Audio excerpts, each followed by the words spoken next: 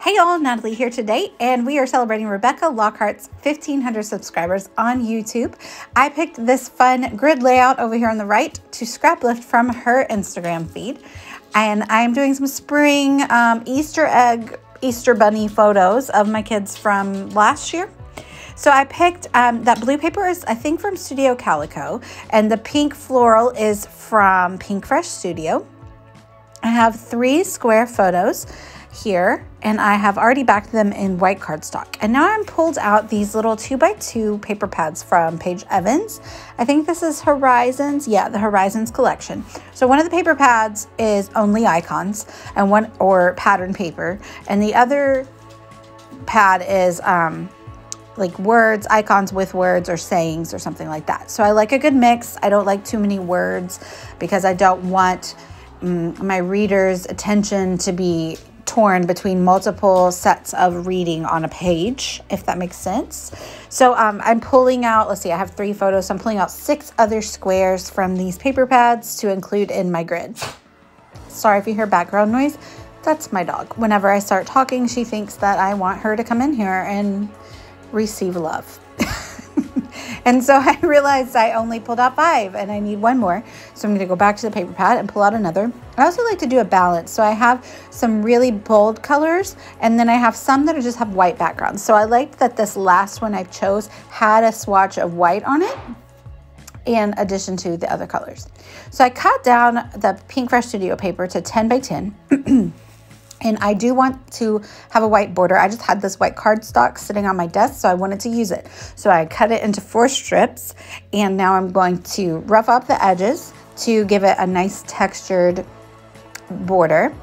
And I'm going to adhere it to the pink floral background paper to give me a nice lift and dimension off of the page. I'm also going to rough up the edges of that paper as well.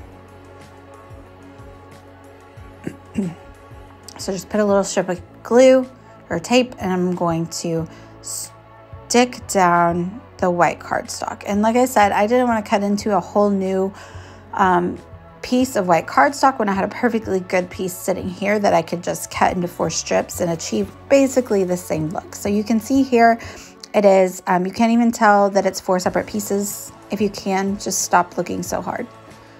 And I've also, like I said, I put white cardstock around the photos, and then I've decided to also put cardstock around the 2x2 squares. And in Rebecca's original layout, all of her items were very close together, probably larger photos. But since the 2x2 paper pad is only 2x2, I wanted to print my photos in that size. So I just make them all a little bit bigger. You can also see she did stitching around them, and I just didn't feel like stitching this day. I didn't feel like it. So to get the same kind of dimension or texture on my page, I decided to use cardstock to outline each of the little 2x2 swatches and rough up the edges. So that will lift them up off the page and give that texture of the distressed edges. So I did some with navy blue and some with pink. And I even added pink to the photos, which are already backed in white as well. So that really, I feel like, made everything pop off of the page really well. I'm happy with that. So I have a die cut that says today. So I'm going to die cut some letters with my iCrafter Heather Alpha die set. And it's going to say Hare today instead of here today. Because I like a good pun, and there's rabbits in the photo. A really creepy Easter bunny. I also have that die cut from Citrus Twist Kits. You can see over there, it's a little bunny, and he's on books because the kit was had to do with books and reading, but I just liked the bunny. So I'm gonna cut off the little bit that says something about reading, and it becomes more of an Easter or spring die cut rather than a reading die cut. So there is the word Hare. And I also cut out a little die, bow die, because I had room and it was sitting there. But I like to add that there. I put it over there by the bunny, but I actually add it by the title of Hare Today because I feel like it brings in the additional word of hair and makes it look intentional that I added another die cut underneath it. I don't know if that really makes sense, but you know, I want everything to look intentional and like it's meant to be there and not just haphazardly thrown on the page. This is a hop to celebrate Rebecca Lockhart. She's super sweet. She is very good at organizing hops and having good ideas for challenges. So make sure to check out the list down below. Go visit her channel, tell her congratulations, and hop along to see what other people chose to scrap lift from her. I'm just finding the center of my page to add the middle cube so I can add in all the others in a nice grid. I'm not a very, what's the word? Precise person on typically, but in a grid like this, it is something that you might want to consider using a ruler. Like if I use a ruler, you should probably use a ruler, because I basically never use a ruler. So there's that. So I'm gonna stick down the die cut ephemera. Don't have a lot going on because I do like the little swatches of patterns, and I want them to kind of shine.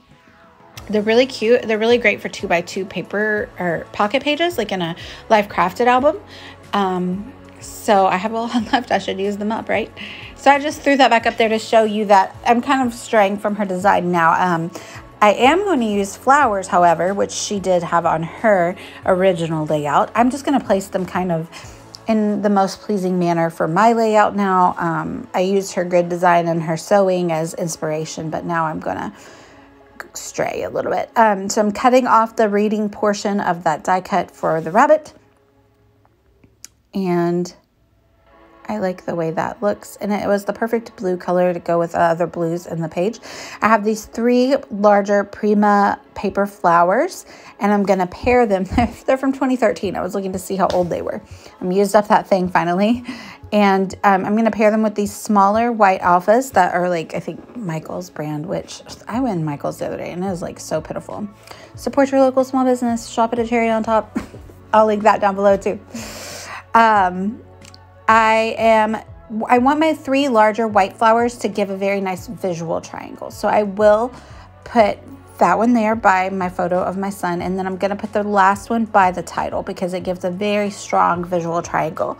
And then I sprinkle the smaller ones near the large ones, as well as an additional couple little areas around the page. I like to keep things kind of like on an odd number basis. That is usually very pleasing. So I also am going to use those little enamel dots right there that you can see as like the centers for the smaller florals, because they don't have centers, and the larger ones have a yellow center, so I thought that would be nice. So I didn't have enough small ones, so I do use some of the medium-sized ones, but I'm okay with it. It looks fine. And I used the different colors. And this was a super fun, bright, cheery spring layout. I'm ready for spring.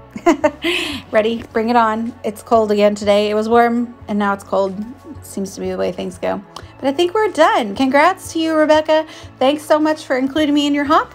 And yeah, go wish her congratulations. Here's my my layout based on Rebecca's, and here's her original layout coming up right there. Thanks for the inspiration. Thank y'all for watching, and check out the links down below. Bye, y'all.